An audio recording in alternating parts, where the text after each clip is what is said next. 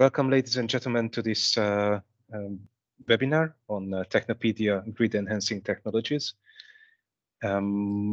Before we start the webinar, let me just introduce you some of the ground rules for this event. I'm Laurent Dekany, working for ENTSO-E at the innovation section. So if we could see the ground rules on the next slide. Thank you. So I would ask all the people who are not speaking to switch off the microphone and the camera. We will mute you also just in order to avoid any background noises and let our speakers just take all the attention they need. And the webinar is recorded. So once you are in this webinar, you actually gave your consent to this recording. But this is important because we want to share with all the materials and the recording of this webinar afterwards, which you will find on the event website. We will have later a panel discussion where you are invited to post questions to our speakers, the panelists, which you can do by writing it to the chat in the Teams. So let's see what we will have today at this webinar. Why Technopedia? Technopedia is actually a tool which was developed by ENTSO-E, in particular the Research, Development and Innovation Committee of ENTSO-E. And we thought it would be good to start a discussion with the relevant stakeholders and to show a little bit this state-of-the-art technologies which are listed in this tool through the eyes of the manufacturers who are actually developing these technologies. So therefore, we teamed up with two of the European grid technology provider associations, TND Europe and Current. And their representatives will give us a glimpse or a little bit of a flavor to what we can find, to the technologies, what we can find within the Technopedia, such as HVDC, FACTS, and DLR, superconductors. And don't be afraid of abbreviations. Our speakers will explain you everything which might be unfamiliar with you.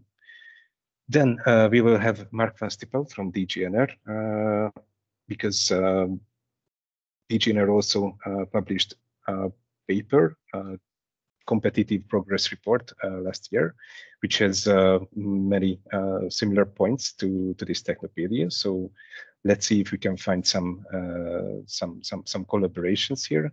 And we will have also Ivan Pineda from Wind Europe, who will also talk about the grid optimization solutions related to wind energy. So I would suggest that we start.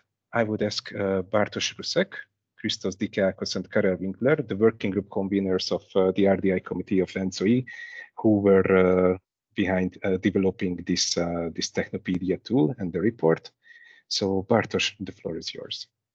Yeah. Thank you very much. I just want to say maybe a few words about the background to this Technopedia. Maybe some of you know that we have reorganized the work within RDIC a few years ago. And the first intention we had was to organize the work within Working Group 1, Assets and Technologies. And the easiest way to know where we stand and what are the open points was to design some kind of list of technologies in order to know, what do we deal with and what are the open technologies we need to develop even further. And that was the major initiative, to start discussing and creating a list of technologies with small descriptions. And that was one primary reason. And the second one is related to TYNDP.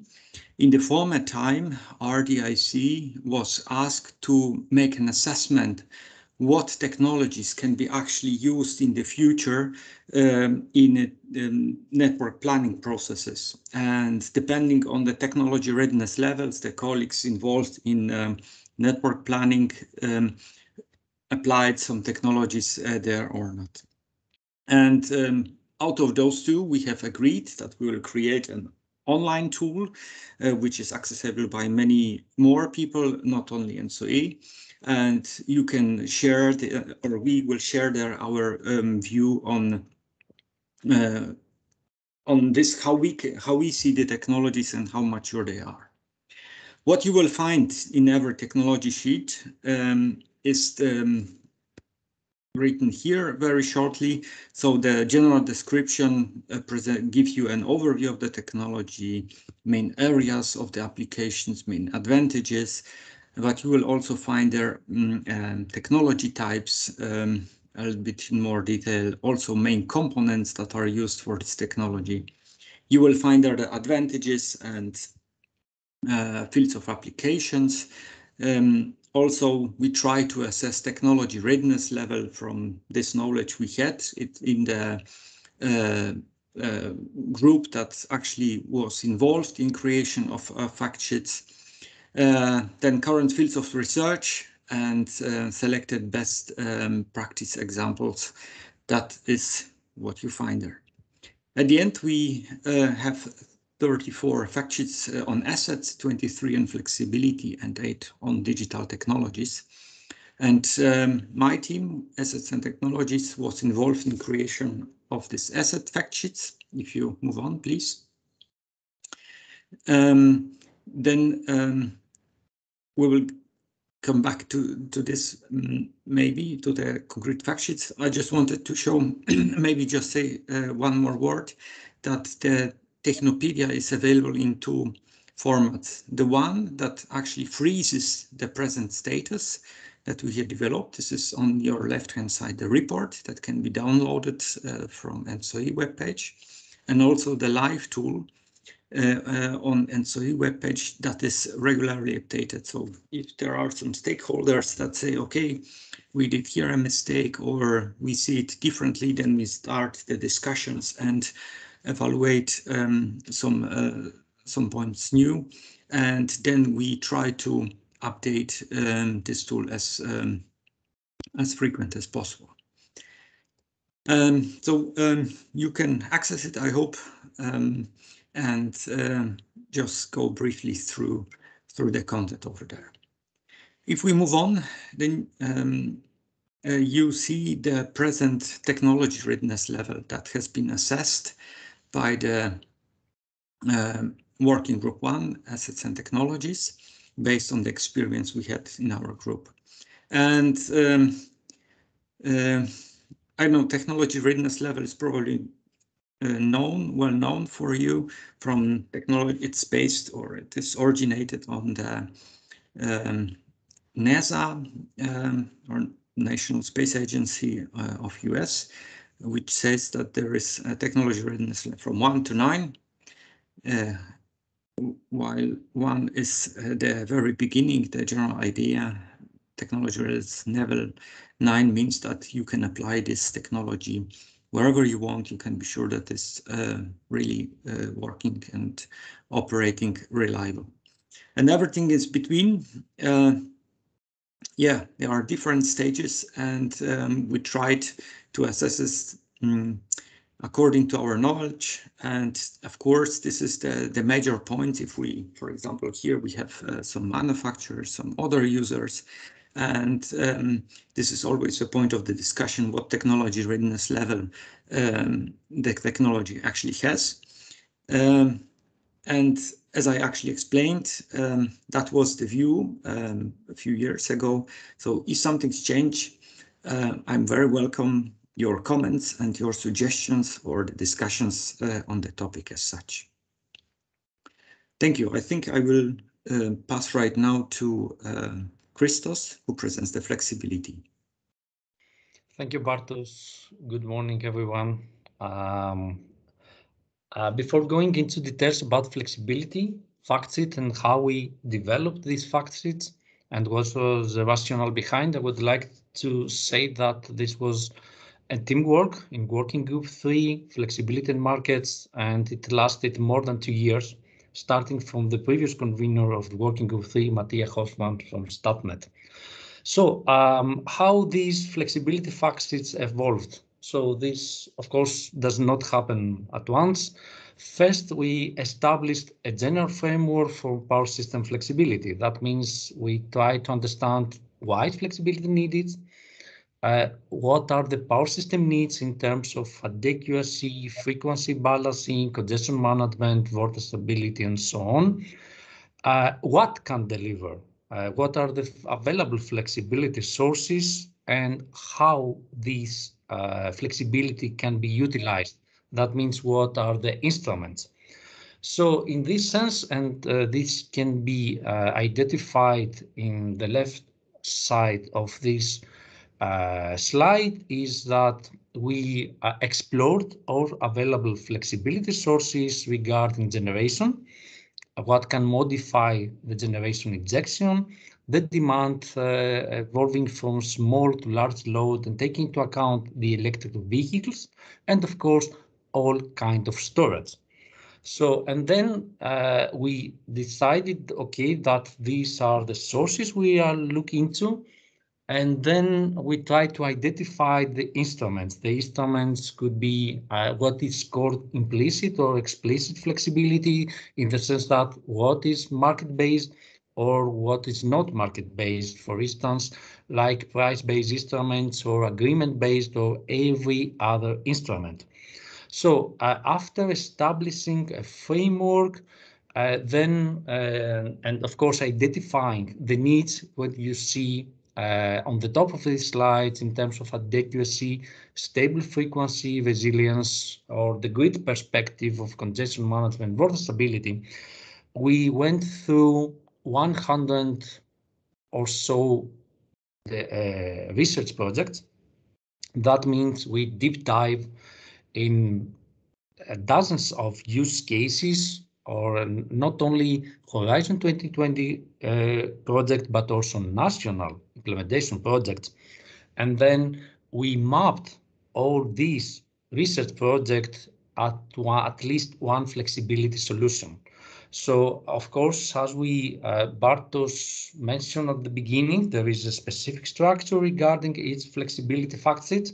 There is a description, there is the state of the art, there is the TRL level, of course, depending the application, even inside the same fact sheet. For instance, we have more mature product for congestion management and not so mature for other to address other needs.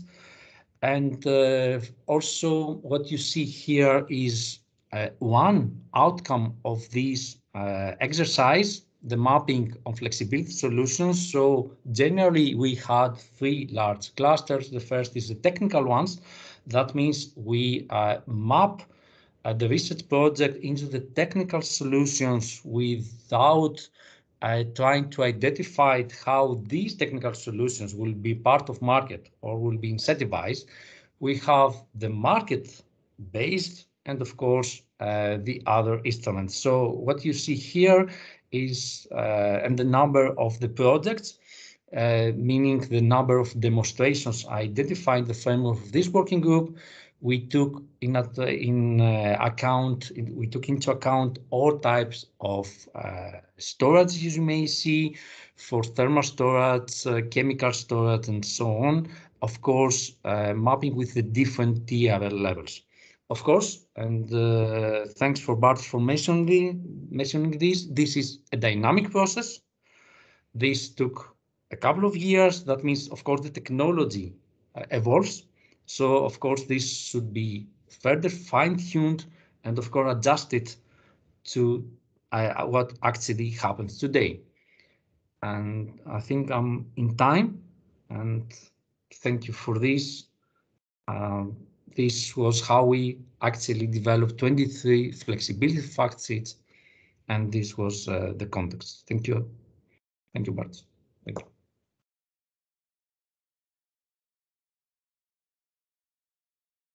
Okay, so now is my turn. So, well, I think this is only one slide regarding the digital fact sheets. Of course, I can, let's say, join more slides, how we developed the fact sheets and how we prioritize them. Actually, the approach was, let's say, generally the same as it was mentioned. So in the Jan and Christos presentation. So, regarding the digital technologies, it's important to say, and I'm the convener of the working group digitalization and communication, that these technologies has, let's say, different layer of the application. So is this previous one. So the digital technologies are in the basement. So, and they are, let's say, supporting and solving any solution from the area of the asset management, grid development, flexibility, market, and so on. So therefore, we need to test. So the application of technology is the more complex area. Therefore, the prioritization so could be, let's say, different, so and has, let's say, different accents. So as, let's say, talking about one individual area. And this is, let's say, actually the role of the digitalization, because this is, and you will agree with me, the important part of the energy transformation. So therefore, at the beginning of the fact sheets, we were asking what is our clients and objectives. So at first, so it was the VGFAB members, because that time when we started with the fact sheets in the 2018-19, so we were launching the digital paper. So it was the members of the working group, and we were the same as the other one, identifying the inter-TSO projects, so case studies for the, let's say, potential candidate for the fact sheet. So, and second, we were, let's say, talking and thinking about the research needs, so how we can, let's say, contribute and input the R&D roadmap. The second client, more important, so this is the ENTSO-E business units, such as Digital Committee, System Development Committee, System Operation Committee, Market Committee, and they are responsible from our point of view on the implementation of the, let's say, particular area of the, let's say, potential target of our emerging digital technology. So therefore, this is more our innovation input to implement and to improve the strategy and to, let's say, make strategies more efficient, more relevant to the actual technical development. Because as I mentioned, so the digitalization is anywhere. And of course, the digital projects are sometimes very challenging. So they are, let's say, dealing with the new terms such as interoperability and everything. It was included to the discussion. So what kind of fact sheet so will be good to include into the Technopedia. So therefore, the objective is, let's say, using our fact sheets to build a basis for the discussion on emerging digital technologies for the TSO that will enable to identify the R&D projects for the future inter-TSO collaboration. And now, of course, it can be used, let's say, how to, let's say, join the innovation projects such as Horizon projects or the other one. And of course, the same way, so we will present and demonstrate the potential delivery of the innovative solutions, so using the digital development. For this classification, so we did the same methodology. We ranked over the, let's say, 33 potential technologies. Well, for the area of the digitalization, good, we can use the, let's say, standard methodologies such as Gartner methodology of the ranking these technologies. So the 33 technologies we, let's say, clustered into 11 blocks. And those blocks are such as virtual reality, cybersecurity, artificial intelligence, data management, robotics and drones, satellites, communications. So everything, so it's, let's say, in the Technopedia, connectivity, interoperability, and all the, let's say, other ones. So 11 blocks. And then we will use the standard technologies for the ranking, the digital technologies, where we are using the Gartner hype cycle mostly.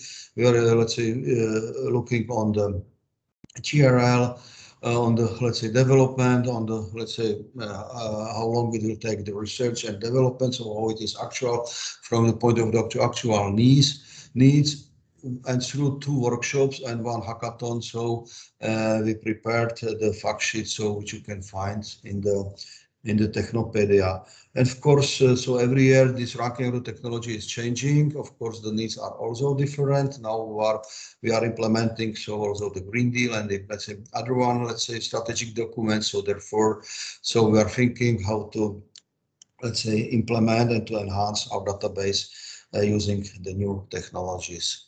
So this is the, let's say, presentation from my side of the digital fact sheet. So as I mentioned, this is an open process. We are trying to be maximal relevant, and of course, so let's say to provide you so with the maximum, let's say, information about the, let's say, potential of the available digital technologies.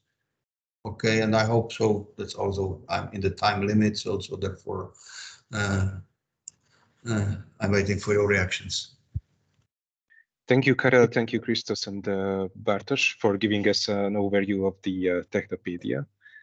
So next up is the part where we will try to give you a sort of flavor to this some of these technologies, some of the most impactful ones, which are in this Technopedia. So first, I would like to invite to the virtual floor Johan Kreisel, Global Head of Market Innovation at Hitachi ABB Power Grids. Over to you, Johan. Thank you very much, and thank you very much for the opportunity to participate here and to contribute. I guess you will, yeah, wonderful. So I would like to give a short introduction to high voltage direct current transmission and try to avoid the acronyms. So what are we talking about?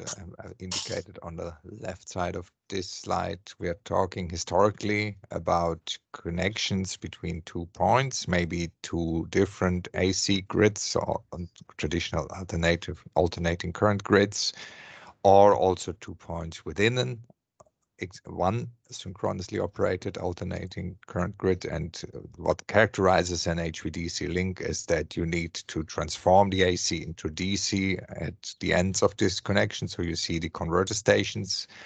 And between that, you have the high voltage direct current power transmission link, which can be realized either by overhead lines or also by cables. And while the advantages of this technology, why was it used? It offers pretty low losses. It has also a comparably small footprint for the lines, and there are no limitations, practically no limitations in length, which is something we may not be that used to in the context of the European grid. But with AC lines, you usually have a limitation in length for stability reasons, and this doesn't exist with DC. And that defines also the original primary application, which was long-distance transmission of bulk power.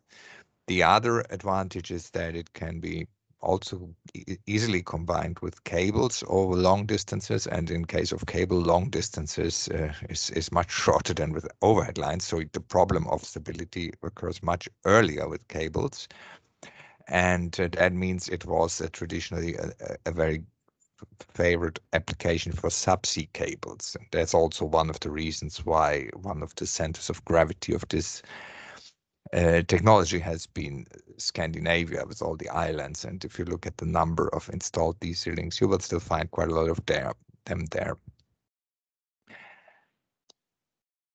There have been 2 technology lines. The older one, as you may say, the so-called current source converters, which was the first generation of technology. It's available basically since 1954, so it's not a brand new technology. And I don't want to go in all the details. It was the classical, or is the classical solution for bulk power long distance transmission. It requires pretty strong, stable AC networks on both sides of the link.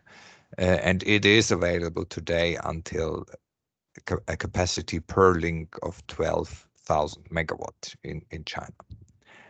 And then there is a younger technology line, which are the so-called voltage source converters, technically in difference to the current source converters, which are based on thyristor technology. These are built on transistor technology, and they have been introduced around 97. The first project has been built. they're able to form frequency on themselves, so they are self-commuted, and therefore there's no requirements on the strength of the connected AC networks, and they are able to start from scratch, so-called start as a black start capability, and they are also more suitable. I would not say that it's excluded with voltage source converters, but more suitable for multi-terminal installations, which is a topic I will come back on later in the outlook. Today, these are available also up to 3,000 megawatt capacity per line. And on the graph on the left side, you see the development of both technologies. One thing that you certainly see is with both technologies, there has been a strong development over the past 15 years.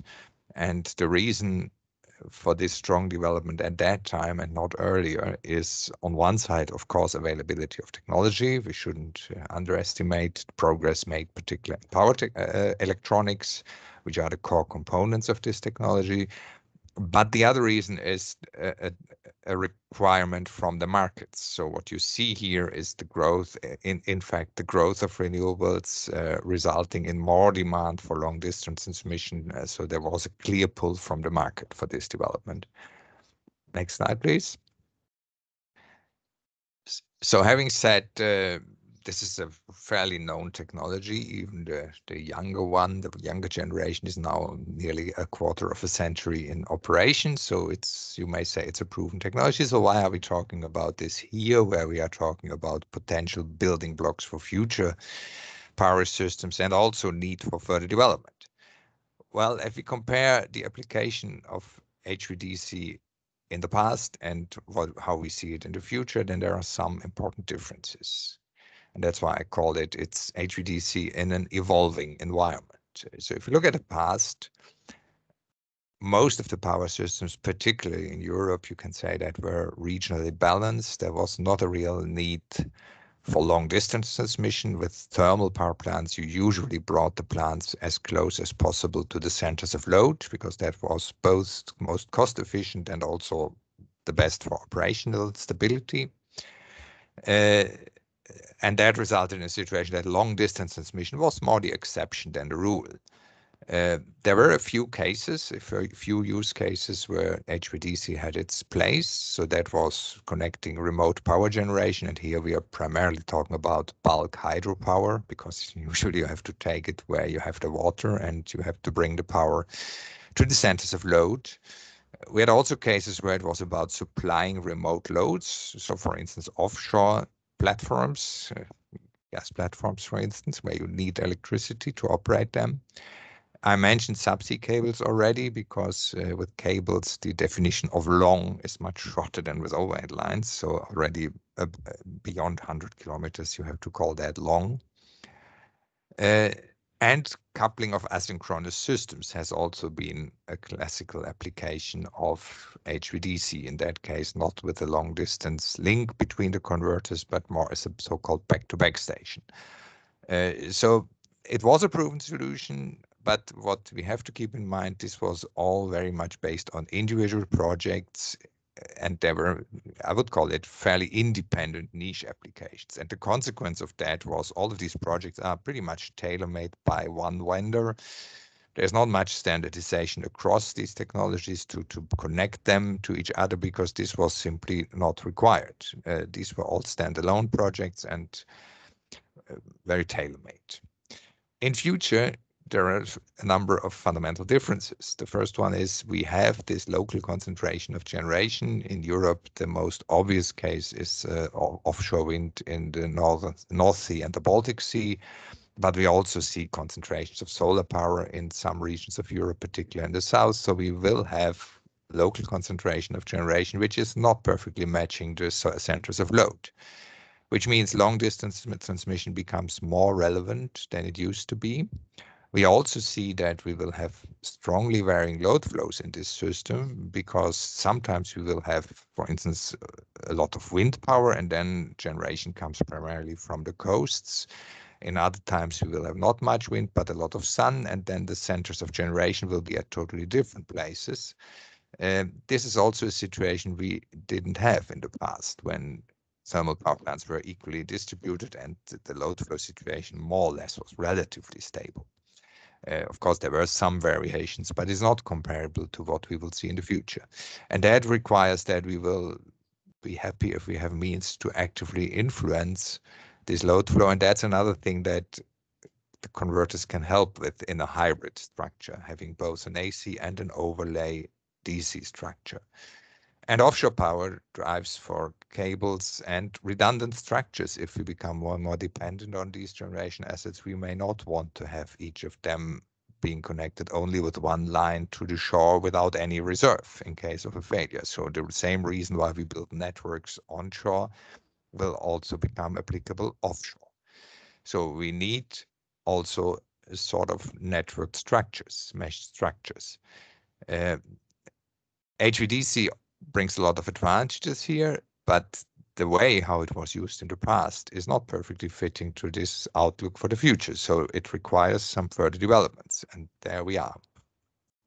Next slide, please. So the vision is that we will have meshed structures, and here you see a picture taken from another webinar that we recently had, indicating the need, and I think that is where it starts offshore, but we will also see similar challenges onshore soon, and this requires in a number of tasks we have to work on jointly. One is we certainly need continuously higher ratings for the voltage source converter technology. We will need to have DC overlay grid concepts, and that includes interoperability of the VSC converters, but it also includes control and protection schemes to operate such a system with active load flow control, which is a totally different philosophy than what we have in AC systems. We will need a number of components which are listed here, and I don't want to read all of them now. I think you can do that by yourself. And even more important, these components which are listed here are perfectly matching with what you find in Technopedia. So for each of these, you will find a chapter there and a fact sheet, and I would like to invite you to go there and have a look at it. And with that, I'm at the end of introducing HVDC and hand over to the moderator. Thank you very much. Thank you, Jochen, and don't go too far because we count on you in the panel discussion a little bit. I will not move away. I'm eager to listen. Thank you. Now I would invite to the floor Suzanne Nies, the General Manager of Smart Wires in Germany, who will present for us the flexible alternating current transmission system, also known as FACTS. Suzanne, the floor is yours. Thanks a lot, Laurent. And I want to first start as now also the board chair of Current to really laud ENTSO-E and related teams for an excellent job, not only on the Technopedia that I think is just a reference and more a reference for regulators and national authorities, but it's also the process that we really admired in Current. We had great interactions to work on those sheets, and we are looking forward to next interactions on a hype cycle and other things. So thanks a lot, Norela, Laurent, Bartosz, Christos, and Karel on this one. So now I'm presenting on the FACTS devices with a particular focus on what Smart Wires is developing, the MSSSC. Could we go to the next slide, please? So these FACTS devices, you see on the right side an overview on the huge family that the FACTS devices are. The abbreviation was already explained on the first slide. It's flexible alternating current transmission system devices, long abbreviation. So focusing on AC, not on what Jochen explained before on the DC side of things. And you can kind of group those technologies on this picture in the power electronics based ones, the proper, say, call it FACTS devices. On the left side, the conventional ones that are switched ones. Yeah? And their purpose is to improve the security and the flexibility of the existing transmission system. Flexibility was mentioned beforehand in the overview that Christos provided as a key concern of the transmission and also distribution system operators in a system with more and more variable renewables. And the other dimension, security. We just saw the system split this year. We saw also the challenges in Poland and all the impact it had on a system on the other connected regional continental Europe AC system. So this is likewise extremely important. And the broad division of those FACTS devices are done by saying there's the ones that are shunt connected devices that are typically used for voltage regulation. We have the series connected ones typically used on main objective power flow control. We have the ones that are a kind of a combination of the two of those, the UPFC or Unified Power Flow Controller devices. And what I will explain now in the other following slides is the smart wires MSSSC that are series connected devices using power electronics for control and for protection. Let's go to the next slide, please. So here's the MSSC concept and its origin explained. Yeah? So it uses a modular single-phase static synchronous series compensator, terrible word, SSSC, and it also employs the voltage source converter technology that has been mentioned widely by Jochen, and that is used a lot in HVDC and DC applications. The first time this was used was already in 1998 in the US.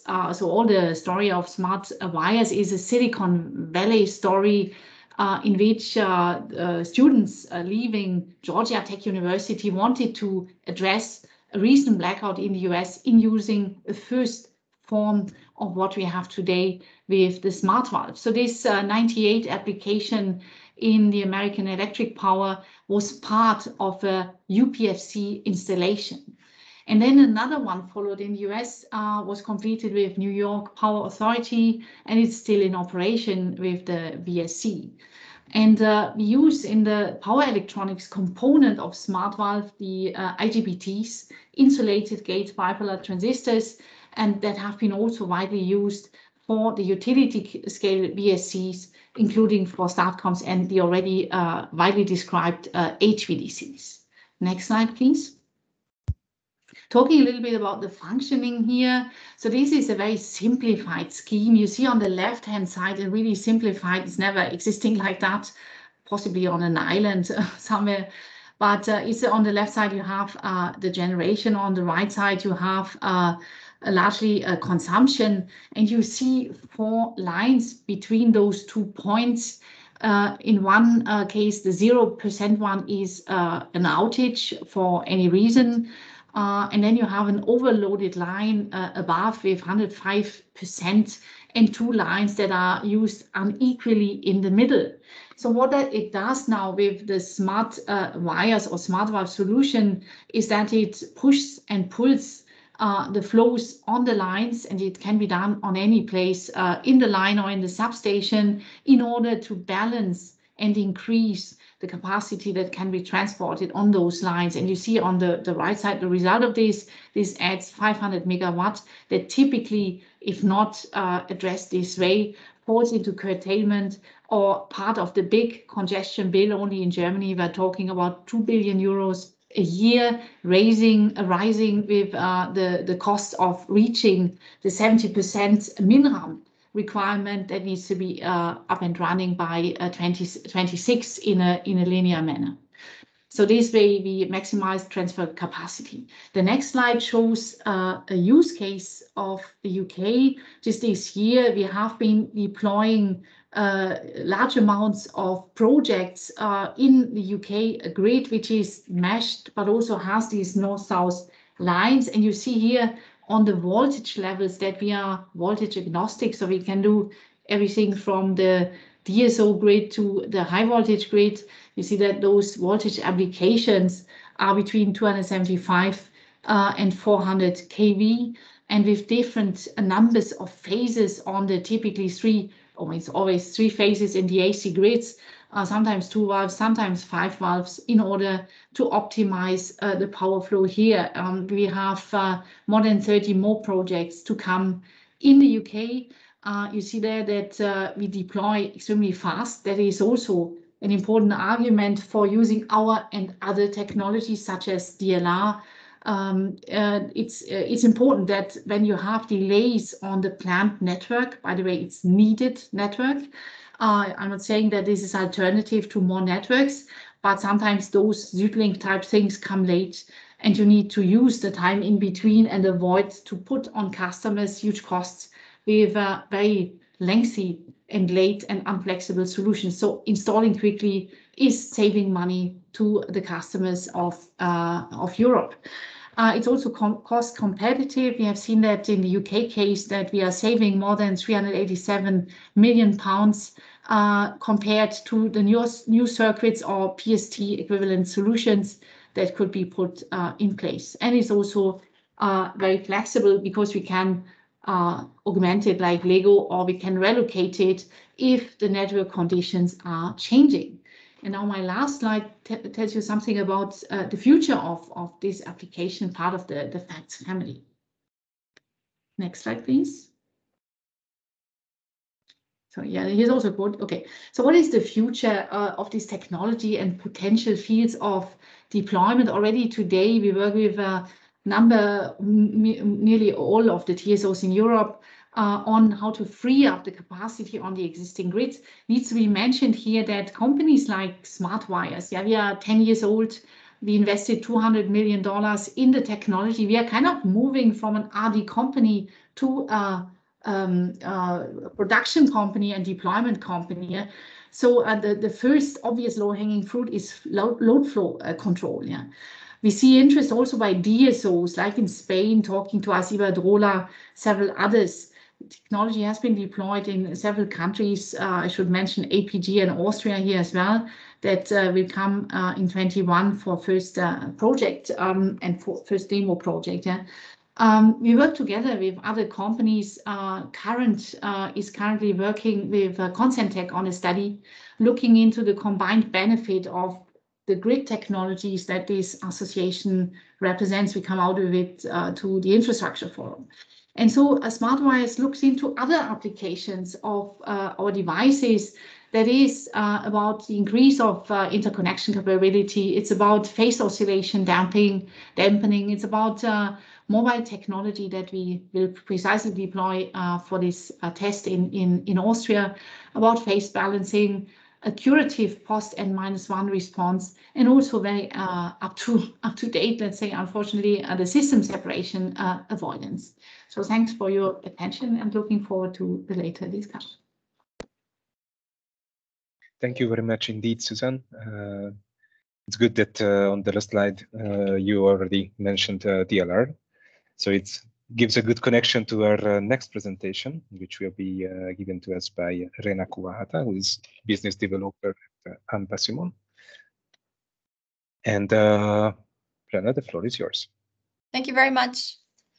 My name is Rena Kuwahata. I'm the business developer at Ampasimon and also the vice chair at Current. Today, I'd like to present to you about dynamic line rating. Thank you. So what is dynamic line rating? It's a technology that makes visible the real or true capacity of power lines. As we all know, electricity traveling in a metallic conductor, it produces heat.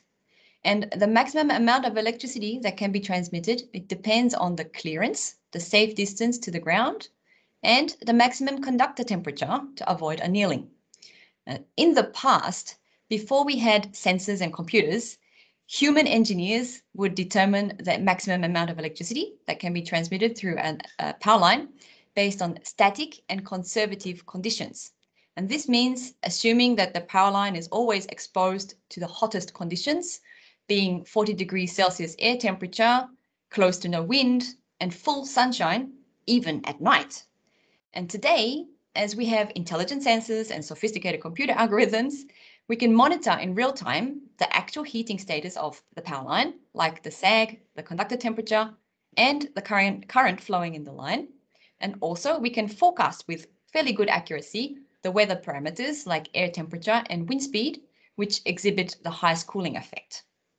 So in summary here, the dynamic line rating technologies, they collect field measurements and incorporate forecast weather parameters in an IEEE or C-grade heat balance equations. And with this, you provide information about the extra capacity that's safe to use for operation of the grid to the TSO.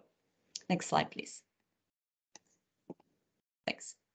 So dynamic line rating is already used by many TSOs today. It was shown at the beginning of today's session that it's already reached a TR level 9. The most obvious monetary value is created when the extra grid capacity is used in processes that incur a cost. For example, here you see it may cost 20 to 500 euros per megawatt hour to resolve grid congestion, so congestion management action, through remedial measures like counter trading, redispatch, and curtailment of renewables and so on. And this means that if you can avoid having to carry out these remedial actions, you can reap enormous benefits in the form of savings. And for the case of renewables integration, since the production is heavily dependent on the weather, it can cause fast deviations on the loading of the power lines. And to ensure at all times N-1 grid security, the visibility of the line capacity with dynamic line rating technology allows faster integration of larger amounts of generation capacity without compromising the safety. And the other key use case that is under particular attention today is the use of the extra capacity forecasted by dynamic line rating technologies to be used for increasing the amount of cross-border electricity trade, where there is a large price split between different regions. A little extra capacity, even a percent or two, can reap enormous benefits in a short amount of time. The next slide, please. Thanks. So I mentioned the main use cases in the previous slide, but there are also other benefits which are perhaps less obvious. That's this is what I'll explain next. With accelerating pace of energy transition in Europe, the amount of grid operation that needs to be done to safeguard the delivery of supply is increasing every day. So dynamic line rating is a safe option to apply as a remedial action, which requires actually no action by the grid operator, as opposed to other typical remedial actions, which are tapping PSTs, they were mentioned by Suzanne before, could be to coordinate topology changes or to execute a redispatch action. And so the safe stress in the control room is a non-monetized benefit, but it's definitely one that's very appreciated by TSOs. And then the second, I skip actually to number 6, but by having better view of the real-time, by having better view, of real limits of the power lines, you can avoid inadvertently overloading them. And as you may, sorry, there's a question popping up, I'll come back to that later. As you may recall, the traditional way of determining the line limits, as I mentioned before, was assuming 40 degrees Celsius of air temperature. But with increasingly frequent heat waves, it can be well over 40 degrees Celsius. And by having a proper monitoring system, you can alert such situations so that they can be avoided. And finally, there are elements of economic benefit by squeezing extra capacity out of existing grids. And by using the existing capacity to the full, you can dispatch more cheaper energy, and you can even be able to delay the need for a reinforcement. However, here I have to point out that the objective of dynamic line rating technology providers is not to convince everyone to avoid new grid infrastructure to be built. We need new grids. We should just aim to use them efficiently, both old and new infrastructure, so as not to create stranded assets and to be efficient in the way we build and use infrastructure. Next one, please. Thanks. And so finally, what is the vision for the future of dynamic line rating? On this point, first, I want to tell you that dynamic line rating is not really a new technology. Most countries in Europe have already tested this technology in the past decade, and all of the colored countries in this map here are known to have tested dynamic line rating until today. It is, however, true that some countries are more familiar with the technology than others. For example, those in the purple here have some kind of dynamic line rating integrated already into their SCADA and EMS in the grid control centers. Some of them also go to the next step to use forecast dynamic line rating into the capacity allocation and congestion management processes, as well as the coordinated security assessment processes. Another interesting observation by the dynamic line rating technology vendors at Current is that many TSOs are now moving on from pilots to large-scale tenders. And this indicates that the technology is more and more being accepted as business as usual.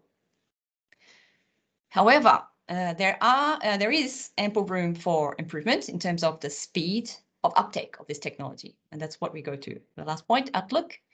And particularly in the light of this 70% cross-border capacity allocation rule, which has been in effect since January 2020, and also with the ongoing ramp-up of renewables in Europe, these two elements combined, these create immense pressure for TSOs to adopt quickly effective solutions to debottleneck the grids and to ease the rising grid congestion costs. So large PCI projects and reinforcements will indeed be effective to debottleneck the system, but these large infrastructure projects are not implemented quickly, while dynamic line rating can be deployed in under 1 year to provide quick relief. And despite the mounting pressure, the wide-scale adoption of dynamic line rating remains slow. And to accelerate this process, we see as key the following 3 things. First, for regulators to implement output-based incentives to allow TSOs to claim part of the benefits of reduced congestion management costs. 2, to foster knowledge sharing between TSOs in how to implement DLR in the control room, how to integrate it into the operation planning processes, and how to ensure safe IT integration. Third and last, to leverage from what has been achieved so far by peers and vendors who have established robust dynamic line rating systems through years of implementation in various geographies. It would be more constructive to aim as Europe to maintain globally state-of-the-art position in this technology rather than attempt to create from scratch homegrown versions. And with that, I finish my presentation on dynamic line rating. Thank you very much. Thank you very much, Rena, and thank you for keeping your time. I would ask the same from John Fitzgerald, who is representing Supernode, the CEO of the company, to present the 4th selected technology we will have for today, which is surprisingly doesn't have any abbreviations. So the superconductors, the floor is yours, John. Thank you very much, Laurent, and thank you very much for the opportunity to participate in this, which is I think is a really important forum as we deal with the challenges in front of us. So what is superconductivity? And many of you might be familiar with it from some of the settings that are quite exotic in terms of MRI machines and so on. It's a phenomena that's been discovered over 100 years ago, and in the 80s, high temperature superconductors were discovered. And it's a phenomenon whereby some materials, when cooled below a certain temperature, display characteristics where there's zero resistance when they're below their critical temperature. So what that means is they don't heat up, and the resistance reduced to zero, so there's no losses in the electrical losses associated with them. Now, that also means you can put more power into them because they don't generate heat. And high power density is a particular application where you can get more power into a smaller space, and that leaves you with a smaller right of way. So you might have a right of way for 10 meters for traditional cables. For a large bulk power transfer, for a superconducting cable, that can be reduced to as little as a meter. So effectively, you're changing quite a number of the parameters. And the cost of the cable can be higher, but for projects, the overall cost can be lower. And we have seen commercial superconducting projects start to take off now. Next slide, please. So what's state of the art? So on your left here, you'll see a project which is a Nexans cable that was used in the Ampacity project in Germany, which I'll talk a little bit more about later. And here you see it's an AC cable. It's 3-phase. You can see the 3 phases. And what you have is a cryogenic outer cryostat, which basically keeps the superconductor cool. There's a copper shield around it for fault current, and effectively liquid nitrogen or another cryogen passes through the center of the core and back through the annulus and keeps the whole thing cool and lossless. And these cables have been developed. They're in the Technopedia. They're at TRL 8, or some would argue 9. They're in existence. And then there's different type of cables, like superconducting cables, can deal with both AC and DC technology. They like AC, they love DC. And as part of the Horizons project a couple of years ago, the Best Paths project, there was a trial done with a superconducting cable with DC power, and a single pole carried 10 kiloamps, and that at 320 kV, which is 3.2 gigawatts. So if you had a bipole, you're looking at 6.4 gigawatt in a very small space, and that was a low temperature superconductor actually. And on the right, then you'll see some of the work that Supernode are doing, and the area that we're working in is really the tape is where it needs to be technically, but the cryogenic cooling systems need to be optimized further, and their range and application extended, particularly in Europe, where a lot of our power is going to come from the offshore arena. We need superconducting cables, and Supernode. In Supernode we've developed in the last 2 years, we've developed a system that has received a statement of feasibility from DNVGL, and that's really important as we grow the confidence in this technology. And what we see here is a different type of cryostat to house the superconductor, and it's really it's a special type of metal that's used with a very low coefficient of thermal expansion, because if you cool these down to minus 200 degrees centigrade, it's very important that you don't have contraction and expansion as you cycle. So this is the area of work that Supernode are interested in. Next slide, please. Thank you. So the use cases for superconductors today, they do exist in the grid, and their use case is limited today to urban settings. So there's a project in operation for 7 years now in Essen in Germany. That's a distribution project that has been run there successfully. And there's also a project in Shingal in Seoul, which is also a 2 kilometer, well, it's 1 kilometer, but there's a second part coming, section of distribution cable in Shingal in Seoul in Korea. And I actually visited the opening of that, and I was there when they opened it, and it was a commercial project. Because the land take and the real estate, even though the cable was more expensive, the overall project was more competitive because of the losses over the life, and also the amount of costs associated with the wayleave.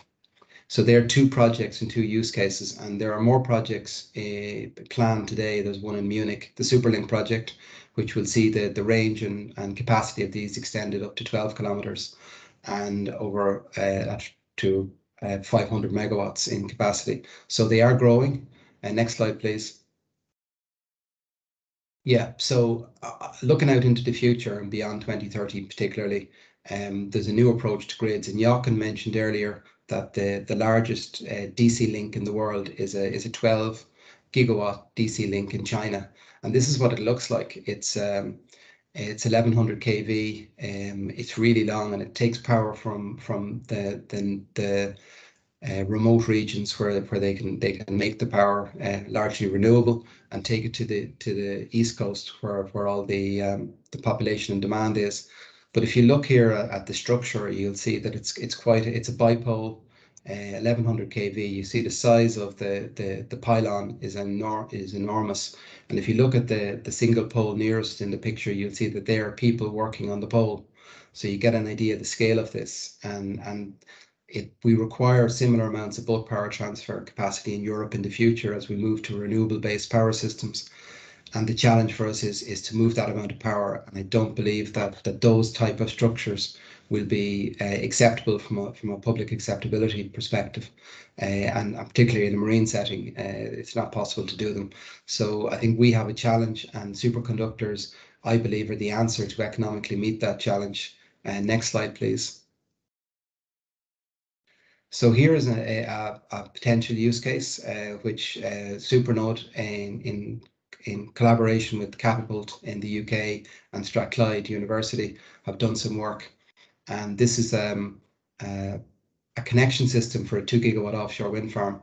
And if you look here, typically a 2 gigawatt wind farm, they're the largest connections we have at the moment in Europe or anywhere in the world.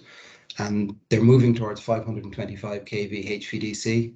100 kV superconductor could do the same job. And what you do is you obviate the need. So if you look at the first scheme here, schematic on your right, you'll see the wind turbine, and then as you move across, it's converted to AC, back to DC, and through a HVDC cable to shore, back to AC, and onto the grid. And with the alternative superconducting scheme, you're able to take out the large platform and just go DC all the way effectively, and save quite an amount of money. And that's an early application that we believe could save significantly, up to 35% on the cost of the overall connection. Next slide, please. So areas for further development. So bringing this cost competitive solution to market, I think that the work ahead of us in the coming years that we're taking on with others is the superconducting cable system development and qualification program, and we're well on our way to that. Deployment and demonstration projects are going to be key to develop confidence in the long distance capabilities of this technology. And industry collaboration, and today is great to see the community come around and look at the new options that are going to help us to electrify our economies and decarbonize them. And I think most importantly is to establish a secure and reliable supply chain into the future. So the availability of materials is going to be a big issue as we decarbonize, and there's a very robust supply, but it needs to be secured and developed as a supply chain. So that completes my presentation. Thank you. Thank you very much also, John, to you. I think this presentation already showed great variety in the TRL levels and the other range of diversity of the technologies which you can find in the Technopedia. So it was only 4 of them, and as you could remember, it was about 70 technologies we listed in the Technopedia, so it's really worth a look. So next up is Mark van Stiphout, Deputy Head of Unit from DGNR, because you also published a report, Competitiveness Progress Report, which gives an overall state of competitiveness in the EU clean energy sector. However, you also in this report took into account many of these of the state-of-the-art technologies, and this is the connection point with the Technopedia. So Mark, the floor is yours, and I will share the screen for your slides. Great. Thank you very much, Laurent. And thanks, ENTSO-E, and of course, everybody who has helped to realize this Technopedia tool. A real pleasure to be here, and I've listened with great interest to the things you are presenting, and I'm learning a lot. So thanks already for that. I mean, you asked me to talk about the Competitiveness Progress Report. So I prepared a bit of a presentation to say what we're doing there. But to be honest, when I was now really looking into more detail into the Technopedia tool, I thought there are some other things that I should mention as well. So I will also talk a little bit about what we're doing Horizon Europe-wise, and what we're doing in terms of digitalization, because I think there is also some, let's say, your work in setting up this Technopedia tool is also very relevant for us from the work we do on digitalization. And of course, maybe I should start off by, of course, saying, you know, the bigger picture of why we're discussing all of this. I think this, you're all aware, our colleagues are working very hard, and I think I'm not lying if I say day and night, to get the legal proposals ready for publication, which we call the Fit for 55 package. So we have in the EU agreed to reduce greenhouse gas emissions by 55% by 2030. So increasing the ambition compared to what we had before, because we think this is necessary if we want to be credible in becoming climate neutral by 2050. And so that means that we need to basically propose a plan of how we're actually going to get there. And of course, this includes strengthening the emission trading scheme, but also the possibility of extending it, looking at how the emissions in the non-ETS installations are covered. And it also, in particular in our DG, means how do we, what does this mean for renewables and energy efficiency? So in particular, a updated renewable directive and a new energy efficiency directive are in the making. And then later this year, also an energy performance of buildings directive and a gas decarbonization legal proposal. So building very much on the existing gas market rules, but looking much more forward to how can we accommodate the new markets like hydrogen and biogases, for example. So of course, this is not directly related to what we're discussing now, but it is, I think, very important because the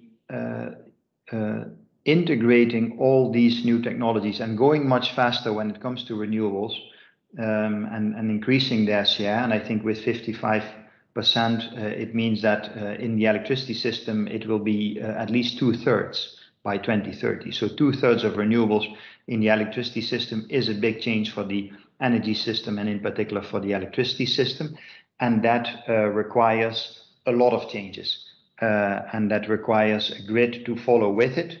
We think that what we have done with the clean energy package in terms of the regulation and the directive is the right framework to make sure that we can accommodate these changes, but it is only the framework. And there is then a lot of work that needs to happen in terms of investments in grids, in terms of digitalizing the grids, and in terms of using new technologies to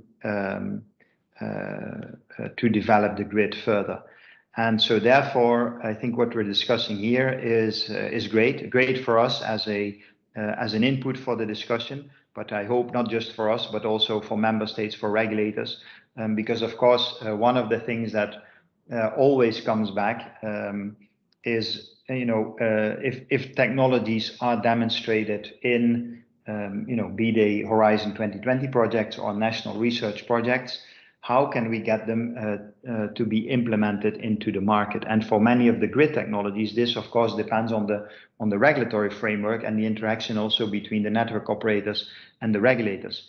And so one thing that we have worked on a lot is strengthening that link between research projects and the regulatory framework when it comes to the grid technologies and the way the network integrates renewables and all the innovations that are available there through initiatives like Bridge, where we bring many projects together. They meet at least once a year in a big general assembly, where we then bring in regulators on dedicated topics to also discuss how can these technologies or these innovations that are being developed in research projects and that are, then depending on research and innovation funding, be taken up by the market as quickly as possible.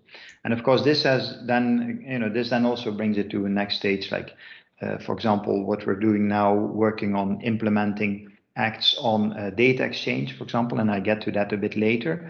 But we really believe that one of the key things is to shorten that cycle by having that discussion much more on an interactive basis and much earlier on, so to say. And so I think so to say, the old way of working of we fund a project, the project is developed, it has a final deliverable and a report, and that report is then the basis for a discussion with the regulator or with us to see how can we actually accommodate this in the legislation or in the network clarification, for example, is too slow. And we need to see that we have this interaction during the project so that already the results can be anticipated and the changes that this requires to the framework, for example, for investments from network operators, can already be anticipated. And this, we're using Bridge as a tool for this, but I don't think this is the only tool that let's say this alone will not be enough. This is a constant effort. For example, also bringing topics to other discussions with in the policy framework, like the France Forum, and I think the a tool like this, like the Technopedia tool, can really help also in making that innovation cycle, so to say, shorter. Our work on the competitiveness progress report is in some way linked to that as well. Although here, actually, what we try to do is more on the other side in terms of trying to identify what the technologies are that are needed to get to 2050 to be climate neutral, and what the status of those technologies is, let's say, from the technology development point of view, and also how we are doing on these technologies in the EU, and then and use that as a basis, for example, to see what we can then also do to support it with research and innovation, like in Horizon Europe. So I will, and also for that, the tool that you're presenting is, I think, very, very useful, because yeah, I'll get to a bit of where I see the usefulness in a bit. Maybe I give a very quickly a short overview of what the competitiveness progress report looks like. So if you wouldn't mind going to the next slide. Yeah, so this is actually, you can skip this. This is the report is basically part of the State of the Energy Union, and it is a legal obligation under the governance regulation to publish this every year, and we do that every year together with the State of the Energy Union. Last year was the first time. Now we're preparing the next one, and it will be an annual document. So we can go to the next one. Yeah, and this is then a overview of how it is built up. So we have on the one hand a macroeconomic part that looks at, let's say, clean tech. And so this focus on the clean energy sector. So it doesn't look at all the industrial technologies, because there are other parts of the Commission that look more into that. Here we're really looking at how does the EU's Green Deal and let's say the climate and energy ambition help to create jobs and growth in the clean tech, clean energy technology sector. And so in the first part, we look at the sector in its entirety. What is its, how is the sector doing? What is the energy economy, energy intensity of the economy? How much renewables do we have in the system? And so setting the scene. One important thing there is also looking at the number of employment for jobs and growth, and also the level of investment in R&I. And then the second part of the report focus on on individual technologies, and there we use those three headline indicators that are there. So on the one hand, the technology analysis, then a value chain analysis, and a global market analysis. And we have then specified that further in different indicators that we use to assess the situation. So we can go to the next slide. Yeah, good. So no, actually we should go back. Now I thought I had another. Okay, and because of this kind of indicated that there would be 2 slides on this, but apparently there is only one. So I think I've deleted a bit too much when I send this. But then let me stick with this for a second, because the other slides, we don't need to show them now. They are giving you an overview of how well we're doing on the different data sets. So then let me use this slide to focus a bit more on the different technologies that we're looking into. So first, macroeconomic part. What are we doing? Research, technologies and clean tech in general, and then focusing on a few specific technologies. Last year, we published a staff working document that looked at basically as good as all the different technologies that are part of our 2050 scenarios and that we need to get to climate neutrality by 2050. And we assess those indicators for all of those as far as they are available, the data, because not all the data are available for all the technologies. And that was, as you can imagine, quite a lot of work. So this year we will only focus on a few technologies, and next year we'll do a full update again, because we think it's probably it's not a good, let's say, allocation of spending of resources within our unit or in the commission to have an annual update of all these technologies and all these indicators when for quite a few the data, let's say, from one year to the next are not that new anyway. So yeah, so in this staff working document, which is called the Clean Energy Transition Technologies and Innovation Report, we focused on offshore wind, on CCS, on buildings, for example, heating and cooling in buildings, but also heating in industry, PV panels, batteries, hydrogen electrolyzers, etc. And we then highlighted a few of those things in the main report, the Competitiveness Progress Report, where we focused on some of the key technologies that were then very relevant for last year, including offshore wind, ocean energy, and also HVDC technologies, because that was a very important topic last year linked to the offshore renewable energy strategy. We also had a hydrogen strategy, so we looked at electrolyzers. And we looked at batteries because of the Battery Alliance work. So we picked a few technologies linked to the importance. This year, we're doing that again, so we're only updating this information for a few technologies and not for all. And here, this year, we're very much focusing also linked to what is very prominent in the recovery plans. And so member states have come forward with resilience and recovery plans to see how they want to spend the money of the recovery fund, and we have asked them to look in particular at renewables, renovation, and also recharge and refuel, and so sustainable transport investments.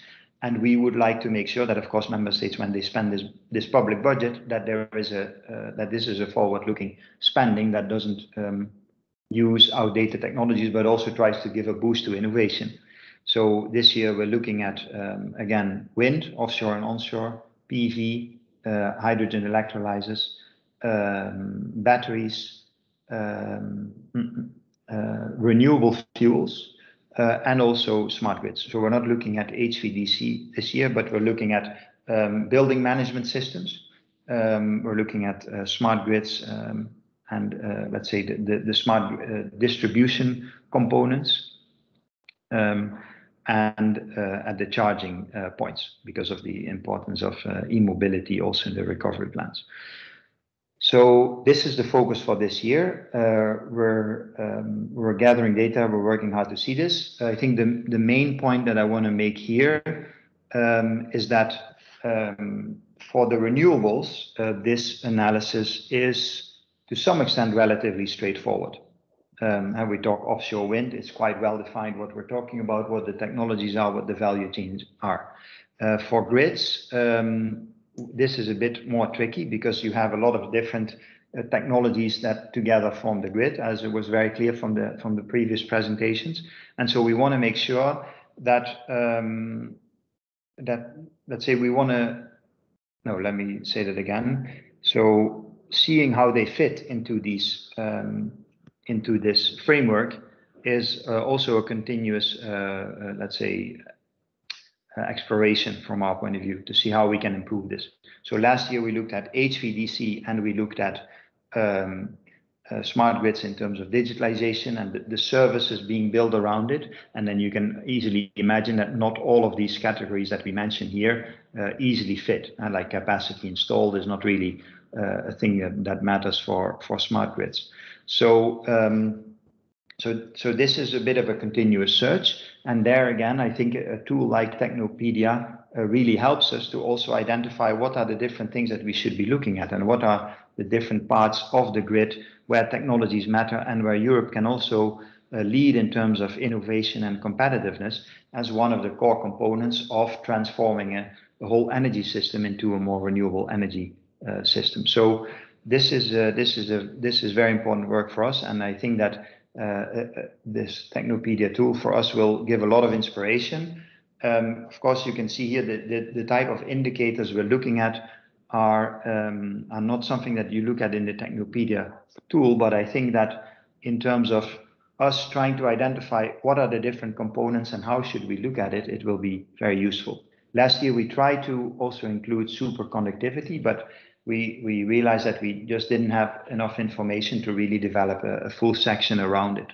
I think one of the key points here is also that this is something that is under continuous development. So we're continuously looking at how can we develop the analysis further. And I presented this yesterday in the Clean Energy Industrial Forum. And one of the key points that was made was also that, you know, we can look at individual technologies, but we want to also look at what connects them. And so how can, for example, grid technologies or things like digitalization be a cross-cutting element that helps the competitiveness of different parts. And what we want to look at this year, for example, is to see how digitalization actually is changing some of the business models. So if we talk about gross value added or the competitiveness, you see that there is a difference emerging between the ones who develop the technology and the ones who develop the service on top of the technology. And to see how those are linked and what that means for our policies, I think is very important. And this is how we want to use the report to further develop it, and then to look at the reports to help us also develop the policies. So very quickly, then what I mentioned before, because I think I should wrap up two things. We are using this also as a way to help us to identify what we should prioritize in Horizon Europe. And I think, you know, this is not a straight line. This is input for us to have an analysis of what are actually the things that matter. And it gives us a framework within which we can decide what the priorities should be in Horizon Europe. But this is here, we're also always looking for new ideas or key issues. And I hope you can see a, so to say, change in approach from Horizon 2020 to Horizon Europe, where in Horizon 2020, we were focusing a lot of investment on the smart grids and working with network operators to have demonstrations of how the systemic innovation in a digital grid can work. Now we're going back more to, let's say, the hardcore technologies, like investing in power electronics, in superconductivity, in HVDC, and also in the reliability and resilience. So the monitoring of the status of the grid, and to make sure that it is cyber secure and resilient, with a view to the specificities of the energy system. So I think this is a difference in trend, where I think this tool that you are developing really helps us to identify what those key technologies are, also hardware-wise, that we need to support. So I think from our point of view, this is also a source of inspiration, and I think a good basis for further discussion, because we're already now starting to look at the work programs for 2023 and 2024. So I think that we should have a follow-up discussion on what this overview and the assessment through the Technopedia tool means for some of the priorities that we're putting out in Horizon Europe in the current work program, and what it means for the next work programs. And then the last note on the digitalization of energy action plan. So we're working on an action plan on digitalization to see how we can bring, let's say, synergies between the digital and the Green Deal transition for the benefit of the energy transition. And there is one particular issue we're looking at, namely, how can we push the uptake of IT technologies in the energy sector? And again, some of the things that you're looking at in this Technopedia tool are very helpful for us to identify what those key technologies are. And then, of course, the question for us is, what can we then do about it? How can we support this? Some things may be a matter of, again, Horizon Europe or Digital Europe program type of funding, but are there also other things we can do? Like one of the previous speakers mentioned on the dynamic line rating, and there is always a link with the regulatory framework. So what can we do to further promote the uptake of those IT technologies in the energy sector is a question that is high on our agenda. So also for that, I would really welcome a follow-up discussion. Sorry if I was a bit long, but I hope it was interesting nevertheless. And again, thanks for this work, for this tool, and for organizing this webinar. I think it's really very useful for us, and I hope a good basis for continuous discussion among us. Thank you. Thank you very much, Mark, and also for drawing up already some potential synergies. Maybe we can discuss this further in the panel discussion part. But before that, I would give the floor to Ivan Pineda, who is Director for Public Affairs at Wind Europe, because Wind Europe is also published last year paper, which was taking into account grid optimization technologies, which could support the boom of wind energy. So the floor is yours, Ivan. Thank you very much, and congratulations again. Indeed, last year, Wind Europe published a position paper, how to making the most out of Europe's grid. And we had a 4 elements rationale in our paper. First of all, we saw that electricity as a share of the total energy will increase significantly for Europe to reach net zero. We believe that it's going to be twice the current demand of electricity than is today. The second element is that renewables, as the Commission has said, will take most of the supply, more than 80% of the supply of electricity in that net zero energy system scenario. And wind will be 50%. Will be supplying 50% of that electricity. The third element is on screen in the slide that I'm showing. Clearly, Europe will need to expand this electricity system. We believe it's going to be more than double its annual grid infrastructure investments in order to reach this climate neutrality. And just as a side comment, this is 6 times more the current 10Y NDP level of investments. But please click. But we realize also that grids take a long time to actually be built. If you can please animate the slide. So therefore, we need to make, again, if you can click again, we need to make the most out of our current assets. And therefore, this is why we wanted to have a discussion with several stakeholders, including the TSOs and Wind Europe members, generators, OEM turbine manufacturers, as well as developer, how to maximize this grid utilization with a very wide deployment of grid optimization technologies. Next slide, please. So what is to gain here? Well, clearly for society, there will be savings in our view. The German situation today, as an example, is an illustrative picture of what could happen, even an exacerbated way. 1 billion euros a year in congestion management is something that we think has a solution if we are able to deploy not only more grids, but also if we are able to optimize the existing capacity of our assets. Clearly for TSOs and for the system development, there are other system benefits, increasing the power transfer capacity of the lines. We've learned from Rina just earlier, having a much better control of the sagging of the lines, for example, or increasing the flows of electricity or power, the voltage, etc. But for TSOs, importantly, what is going to be really crucial is whether they would be able to actually defer or not certain investments. What is for the wind energy industry and renewables as a whole in this? Next slide, please.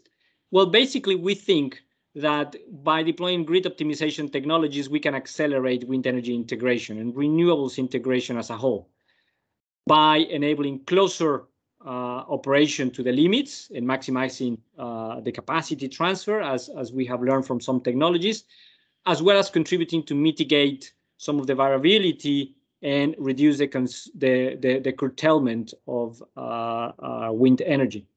So in our exercise in reaching out TSOs and other industry stakeholders, we compiled also a list of those technologies that we believe had a high potential for being deployed and that are already commercially available in all the cases that we found. If you can click, please. And what is important, many of you have already presented that there is a good level of TRL in a lot of the technologies. what we focused, it wasn't about that technology readiness in our paper, but what is the maturity of using those technologies across several TSOs.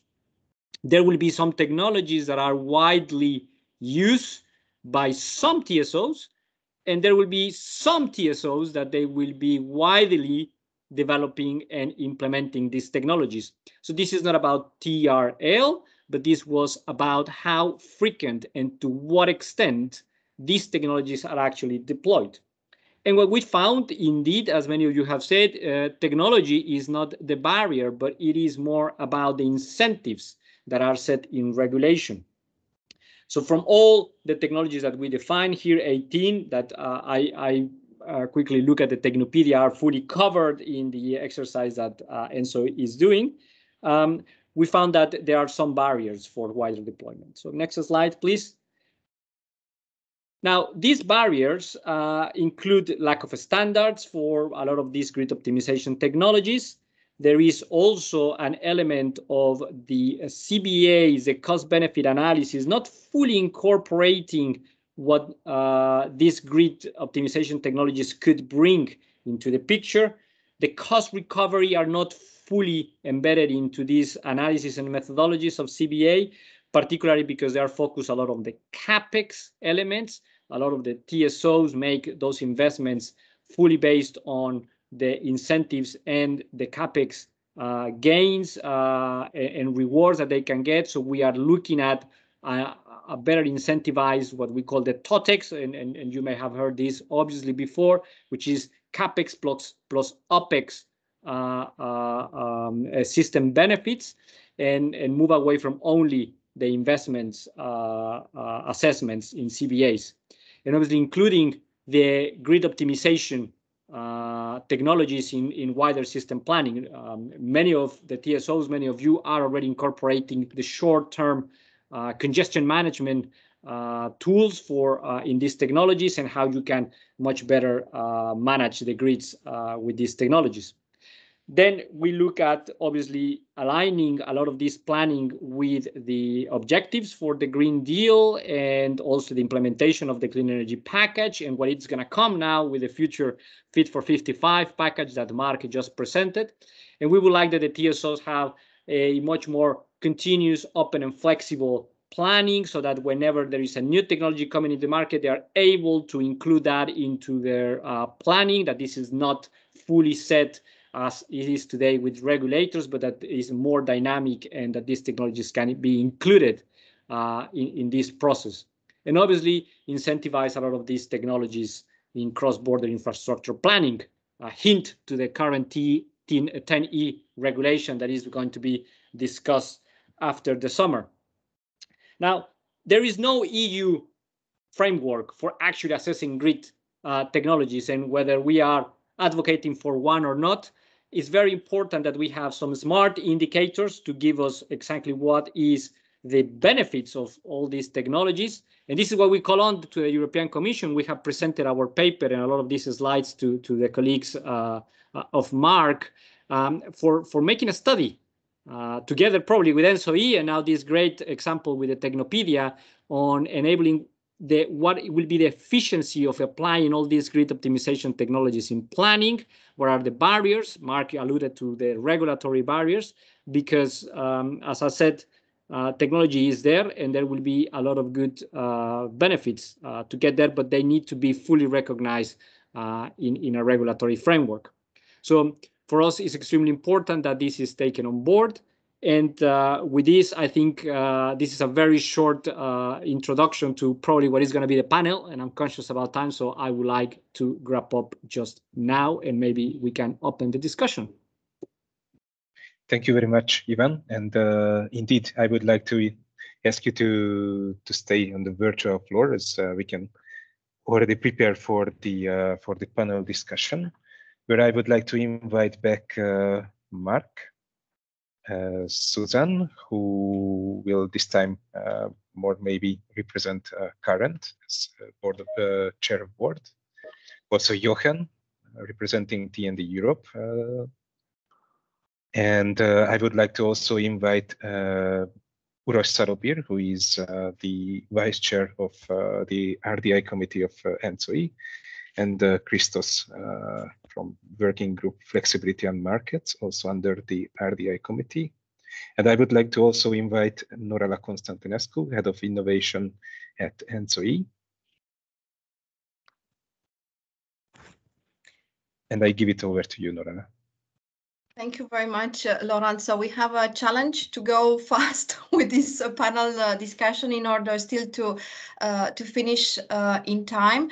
And I would like to take the first question. So based on what we heard today from Karen, from TND Europe, from European Commission, from Wind Europe, and also from ENTSO-E, our association, we are now in the urgency of 2020-2030. We have big ambitions for 2030, and we need actually to put together the development of RES together with the development of the grid. And we hear different solutions for actually achieving those targets, if possible. So I would like to ask you what you see as major quick wins for this period 2020-2030 in terms of the technologies, at least we heard today. So where the focus should be. And I would like to start maybe with Uros, who didn't speak until now, so the Vice Chair of Research, Development and Innovation Committee in ENTSO-E. Uros. Yeah, I think the quick wins are where we could actually lean on the current grids, on the optimization of what we already have, and it's a challenge because somehow, yes, the environmental conditions under which we have to build new infrastructure are extremely hard for all of us. But once we go into the smart grid, and I would call it grid optimization and efficiency solutions, we are faced with the regulatory frameworks, which was also discussed today. So for me, definitely, I'm a strong promoter of the second. I think we should tackle these challenges related to regulatory frameworks, because they're still much easier to handle than the environmental issues which we have had. But let this be for now my statement. Thank you, Uros. Johan, from your perspective, how you see actually the new developments, especially, for example, regarding the offshore wind, and of course, what is in front of us with the 60 gigawatt, which has to be deployed by 2030. Well, thank you very much. I think we have seen already that integrating these huge offshore capacities will require different approaches than we had so far. And here we are, of course, not only talking about adding new flexible operational things to an existing grid. Here we are talking about developing and agreeing and implementing a new type of grid. And I think that's very important. We need to proactively tackle this challenge, which is more a midterm, I'm hesitant to say long-term challenge. We certainly would prefer it being more long-term, but you addressed the urgency already, so we don't have that much time. But we need to come to these new concepts together, and I think we have done really good steps over the past 2-3 years in doing this jointly, much closer cooperating than ever before.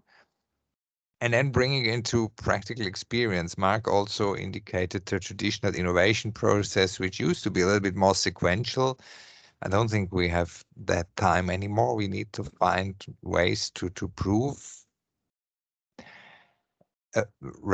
technological readiness of bulk technologies. We are not talking about small things here for the offshore market, jointly together and as fast as possible. And I think the key for that is cooperate from the very beginning in the conceptual phase, agree on how we believe to master this future, and then jointly working on maturing the necessary solutions. And coming back to the topic of today's webinar, I think Technopedia is an excellent example also because it is a platform where we discuss these things together, and I think this is an extremely important element of how to manage any future technological challenge we have to master. Innovation, new ideas, new concepts, and bringing them into practical use is a key success factor and a key lever for managing this transition we're in. It's not something we may decide about to use or not, as innovation used to be in the past. When we had a stable system, we didn't have real problems, so we always had the option to do something new or not. But in this moving into this new future, this is not an alternative. We have to find new solutions. We are depending on innovation, and we need to seize this opportunity together. Thank you, Jochen. Now I'm switching to Suzanne and Christos. So we have heard about these new and actually smart solutions for actually avoiding the cost remedial actions from you, Suzanne, and also from Brenna. On the other hand, of course, we also have to look at distribution level as well. So from your point of view, in order to overcome this hurdle of having this deployment of mass renewables North Sea or in the South, bringing to the consumption centers and maximizing the existing infrastructure. So which would be for you the major element on which we should look upon, regulation or other things? Suzanne. Thanks a lot, Norila, for this very good question. Yeah, just a couple of comments on this one. Definitely, regulation is very important, and many elements have been mentioned, like Ivan mentioning this CAPEX point. Yeah, which is add to this one. Maybe it's not even focusing now on TOTEX, but it's more focusing on solutions. We would expect the tenders simply to say, here's the challenge, give me the solution that can address it, to be more open for solutions.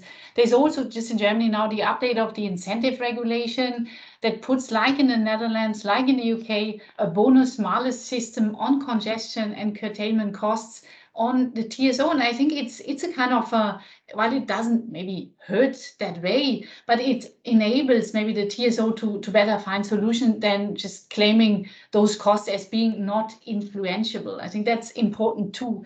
I think the cooperation with the TSOs represented by ENTSO-E is really also very good, and the challenges are very high. So we need to see an acknowledgement that this is a matter of long term. We have huge investments coming up in the US, in the EU. Only in Germany is 84 to 100 billion euros only on high voltage transmission by 2030.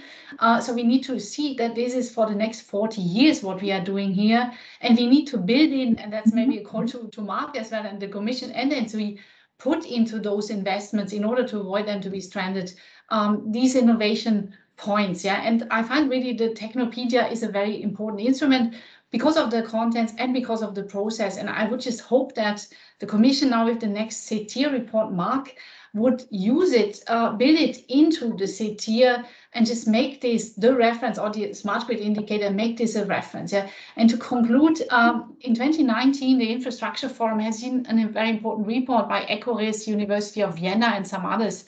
And somehow it is remaining on the shelf, and it needs to be implemented. Everything has been said, and it needs to be implemented, and the lessons from these regulatory lessons need to be learned from that.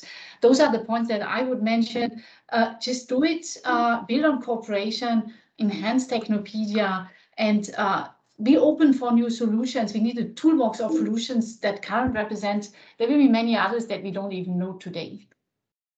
Thank you, Suzanne. Christos, from your side. activating the distributed flexibilities, how we support actually the challenge in front of us. Correct. So flexibility, I think, will be the main challenge for future grids. And it's a combination of smart solutions, it's a combination of evolving the already high TRL technologies into the business as usual of the TSOs. But also we have the incentives to decentralize the system in sense of utilization of distributed energy resources. And there we have still a lot of challenges in the sense that we have evolved, and these are the outcomes of many Horizon 2020 Europe. We have evolved in the sense of establishing flexibility platforms. We have even commercial cases in Europe. We have actual research projects that are very mature and still can utilize the flexibility provided by distributed energy resources. Still, we have more steps towards this. That means we need more harmonization. We need to give more incentives to flexibility service providers. And we see to analyze further if these platforms can be integrated, and if so, what are the benefits for the integration with the other wholesale electricity markets? Thank you, Christos. Now I turn to you, Mark, because you are like this on my screen, but in a way it's encompassing what we have heard until now. So your view on the development of this competitiveness progress report, but also what you mentioned before, the bridge initiative, and of course, what is coming in terms of TENI and so on. So we have heard today mostly we showcases mostly these grid optimization technologies. Of course, we have heard before the superconducting technologies as well. So in your view, you said that now you would try to focus more on the new technologies. How you will see these developments which are needed right now. So you mentioned also the electromobility, and I agree with you. So this is something which is going to come all together in this period 2020-2030. So where you think we should focus and how we can support actually the development of this evidence you are creating? Yeah, great. Thanks, Norela. That's a good question. But then maybe I need to mention a few things because I think, the competitiveness progress report, I think, is one tool. And so that let's say from the structure of it actually better fits, so to say, the traditional technologies like well, traditional. I mean, it sounds good if we talk about traditional when we talk about offshore wind and PV, but you know what I mean, right? So the grid and the grid technologies require more of an effort from us in terms of the ability to integrate that into the structure. But as I said, from our point of view, it's very important to make that effort to show that this is a systemic transformation and not a matter of just investing in renewables. It's the bigger challenge is also how does it come into the grid and what are the technologies there and how do we also use them to lead the way as Europe in a global market that is that's bound to grow. And I think actually that one of the strong points that we have in the EU to show with the energy transition is the fact that we are able to integrate more and more renewables, and we keep our high standards of reliability and security of supply. And I think this is also, of course, a big compliment to the network operators, because this is primarily their responsibility. But it shows that that this transition can work, and I think that is a very important signal to the rest of the world. And it means that there are a lot of technologies that we have in Europe and a lot of experience that we have in Europe that other parts of the world are interested in and can benefit from. So I think that's why we want to keep this this grid and integration dimension in the progress report. And we, for last year and this year, we do that by zooming in on different parts of the technologies of the grid. So this, I think, is a work in progress and also continuous improvement. And I think based on this Technopedia for us, I think it would be very interesting to see what should we focus on next year, and like what are key technologies where we basically see a growth market, where we have a good that are important in the EU, and where we can also produce an interesting set of data to show how we are doing in this technology. But I think this is not, of course, not the only tool related to the agenda that we are discussing here today. Is how can we use a tool like Technopedia to speed up the market uptake of grid technologies. So the CPR is one thing, and it's, let's say, a piece of the puzzle.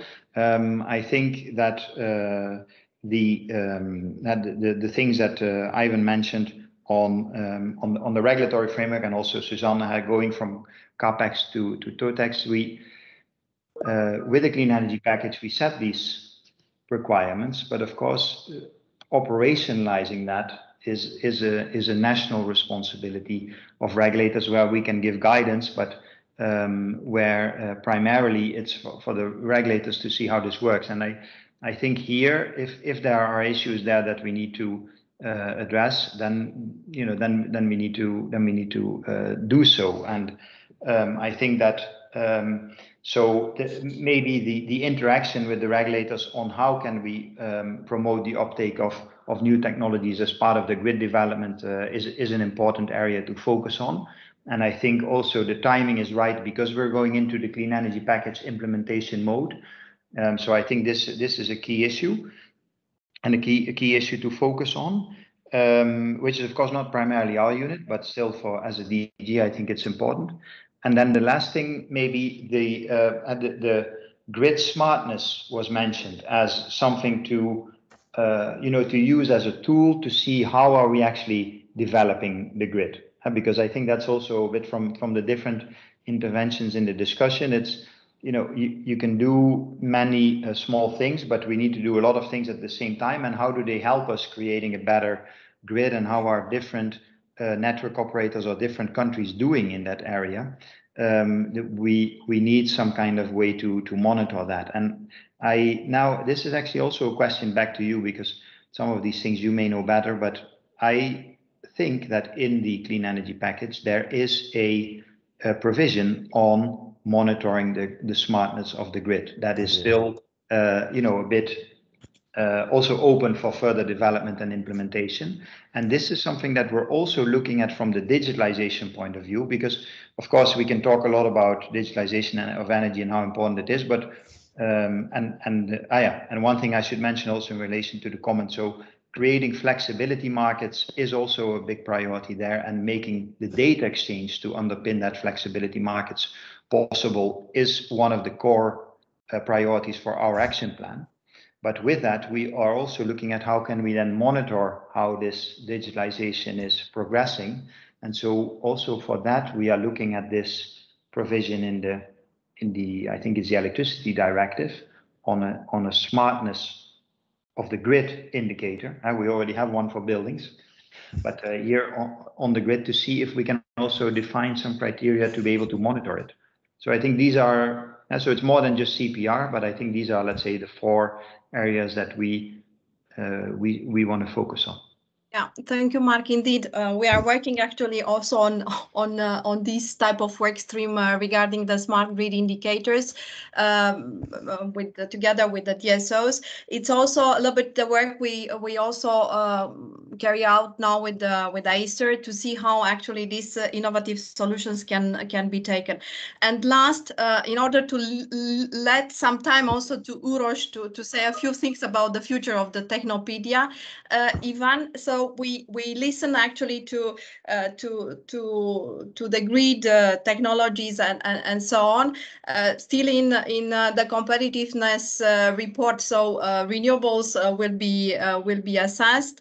So from your perspective, we talked a lot about this common work which we have to do together and align, including from the planning stage, these developments in between the wind and the grid. So which is your take from this discussion? My take is there is a lot of good work that has taken place now.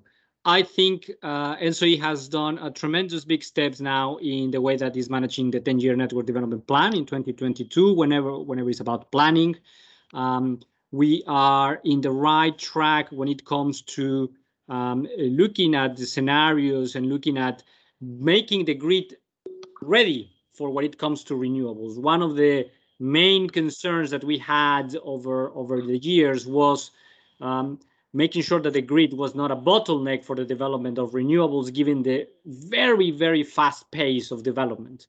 We fully understand grid development takes time.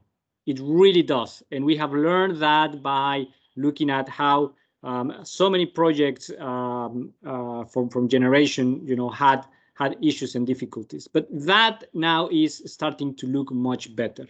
And we really congratulate for the work that ENTSO-E is doing when it comes to the planning in the 10-year network development plan in 2022, as well as with this work in Technopedia. This is a great start. One suggestion from my side and from Wind Europe community would be, you have in the Technopedia the TRL. We really encourage you to now also look at how frequent these technologies are deployed. What's the maturity of use? And we have this in our paper also. You have best practice there, good examples, excellent compilation.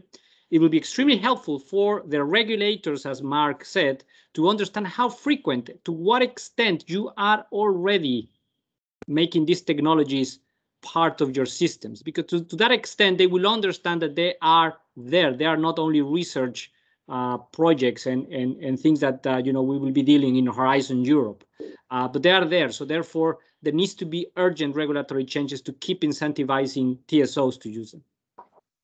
Thank you, Ivan. Now I pass to you, Laurent, so because you are the master of the ceremony today.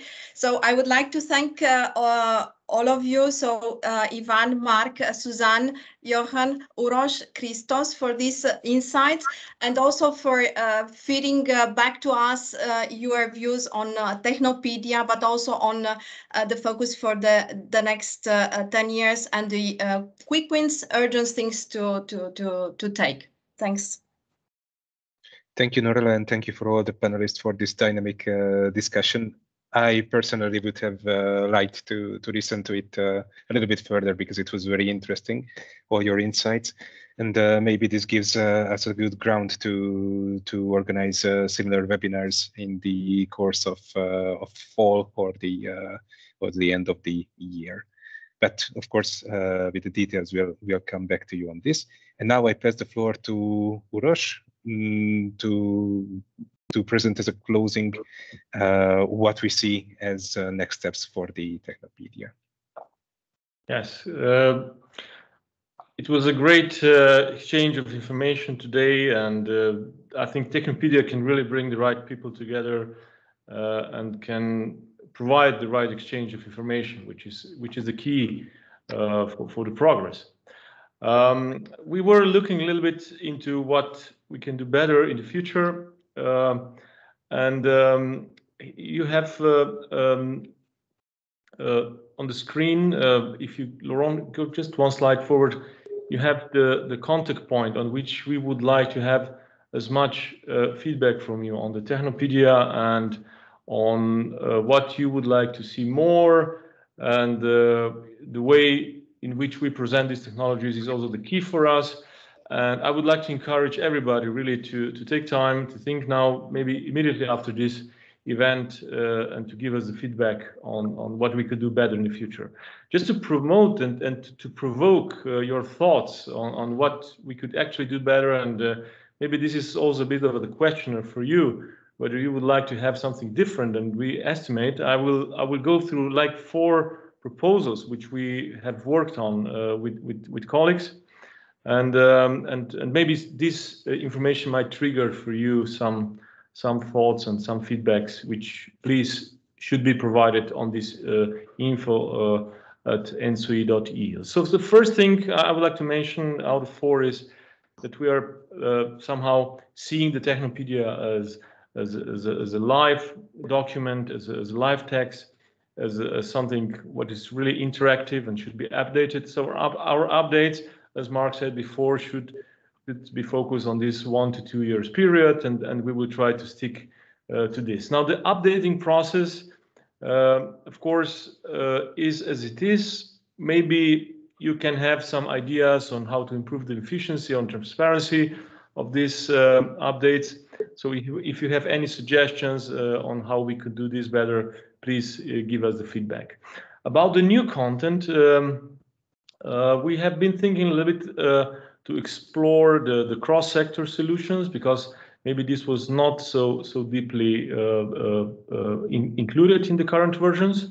So please give us feedback on this idea, and maybe because we are now quite strongly in the TSO world, that we should also open a little bit into the DSO solution. So if we include the DSO world in the Technopedia, of course, this will call us to think in a bit different aspect than it was today. Of course, there are some elements of flexibility which are already included, but DSO solutions, of course, are a huge pile of elements which we could add here.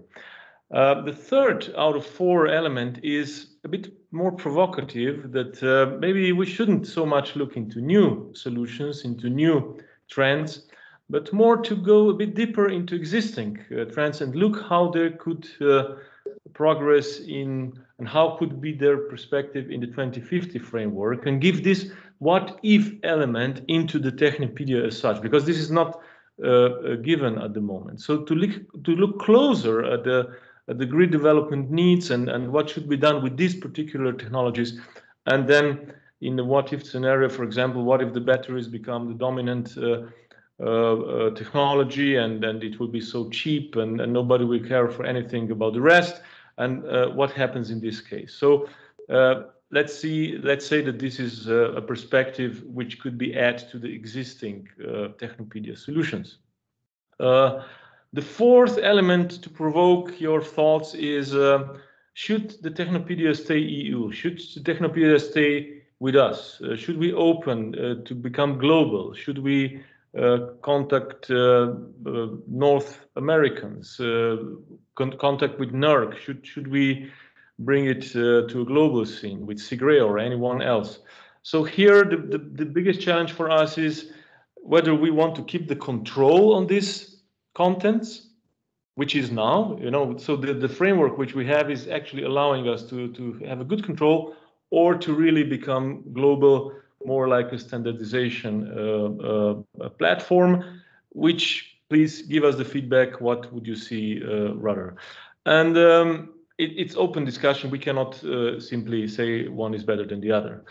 And the fifth element, it was discussed very closely. This is additional element to the 4 I wanted to present, because there was so much discussion on it, the regulatory support. So at the moment, our regulatory support schemes were more targeting the smart grid key performance indicators. This is something what we already did with many stakeholders.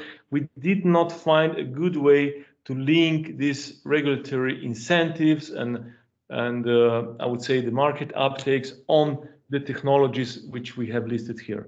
But maybe we could change. So maybe we could switch from these smart grid KPIs into the world of Technopedia, and then add maybe elements from the regulatory perspective. So how these technologies could better perform from the regulatory aspects, if they have the right support schemes, if they have different support schemes given by regulators, NRAs, but you know that this is a very touchy element, and I would like to close my provocations here. So if you find yourself suitable to give us any feedback on these 4+1 elements, we would be very glad to have it from you. Laurent, Norela?